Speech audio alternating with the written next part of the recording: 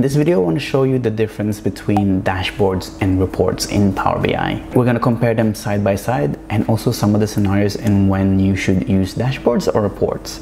All of that and more. So without further ado, let's get started.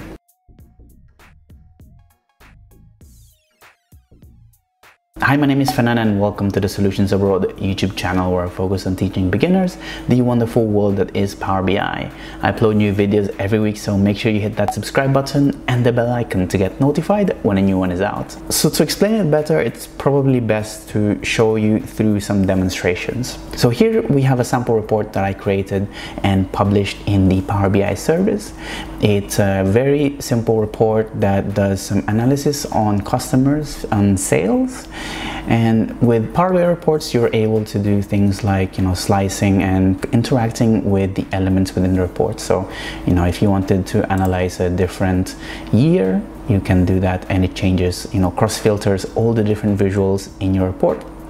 If you wanted to, let's say, see the sales for a specific country, for example, you can do that as well. And you can interact with with these visuals. You can export them to CSV, you can copy them into your clipboard. And this is one of the great features of reports in Power BI. It lets your end users and customers to slice and dice their own data, to analyze it and get familiar with their reports. So when you hover over elements, you will have this icon, the pin visual icon, and if you click it, you'll see that it allows you to pin certain visuals from your Power BI report into a dashboard. So let's test this out. Let's test it by pinning it to a new dashboard. Let's just name it test. And let's go to the dashboard. So you'll see that here it's pinned our visual into a canvas here as a tile that you can move around, you can kind of edit a bit. But what I want you to pay attention with is the number that we have here for the total sales.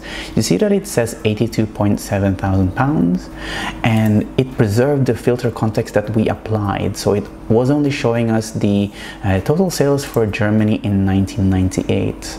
And you can repin the same visual with a different filter context and it will preserve that filter context, and you can compare them side by side. So this one, let's say the 1998 total sales.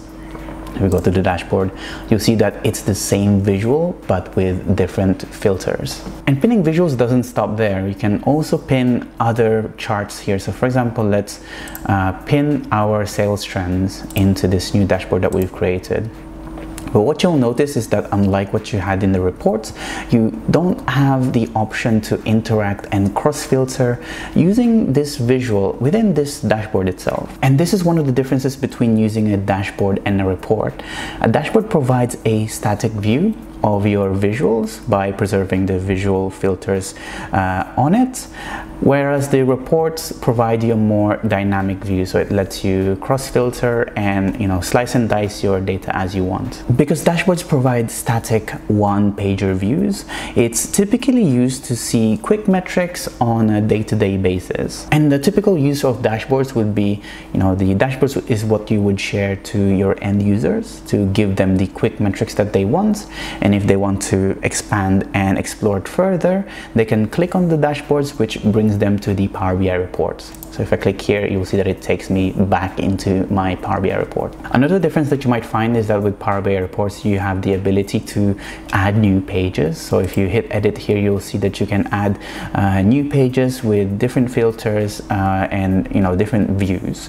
Whereas with dashboards, they are treated as one-pager canvases. So it means that if you wanted to create a new page, you need to create an entirely new dashboard altogether. Now, because the visuals in the dashboards are static, one of the best ways to use a dashboard is to use it to control the storytelling of your reports, to, let's say, focus on specific areas that you want to focus your narrative on, or maybe in this case you want to focus your narrative on a specific year, on a specific section of the business. You're able to go back to the reports and filter the right values that you want to use and pin them into dashboards to build your storytelling as you want. So here I've created a sample dashboard which tells the story of how we did in the 1997 service review.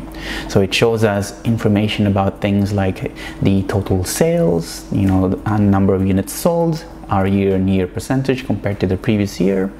And you'll see I've added new other things here, like some commentaries, some images to make it interesting. And you'll see we take advantage of preserving that filter context by showing us just the 1997 sales.